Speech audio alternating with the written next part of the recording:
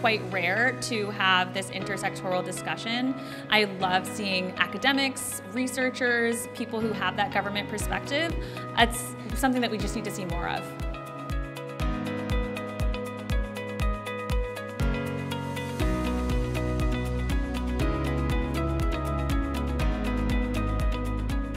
SCAI allows us to take a step back to ask what we need to unblock in order to create pathways for AI development and deployment.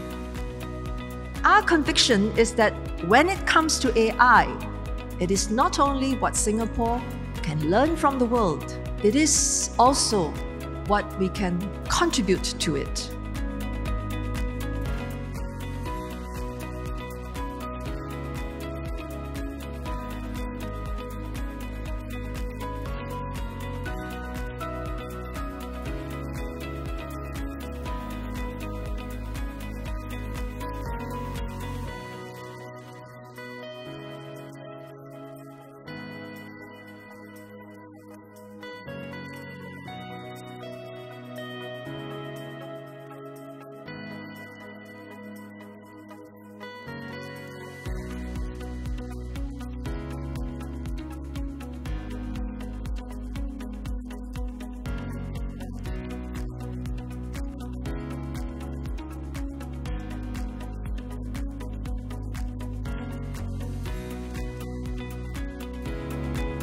Just to have this conversation in Singapore, I think is so needed.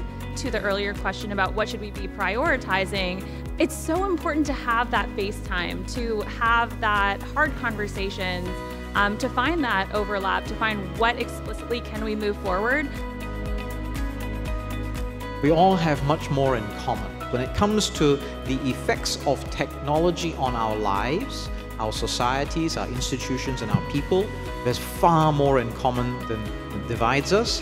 We shouldn't see this as the only conference or the only platform or the only time we get together.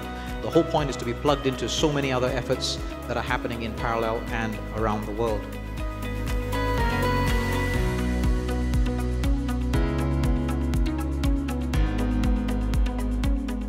Singapore believes in the long-term potential of AI, and our aspiration is to fully leverage AI's capabilities to improve our lives. We want to harness AI for the public good, for Singapore and for the world. And I hope that all of you see this as a collective effort to sow the seeds for the type of multi-stakeholder, multidisciplinary and multinational partnership that a technology like AI demands of all of us. I would encourage every talent in the workforce to embrace the change that is coming our way. Embrace the change by improving your knowledge and understanding of what AI can do, and also to upskill with the knowledge of how AI can improve productivity and efficiency in the way we do things today. So I would say, do not fear change, but embrace the change and be part of that journey ahead.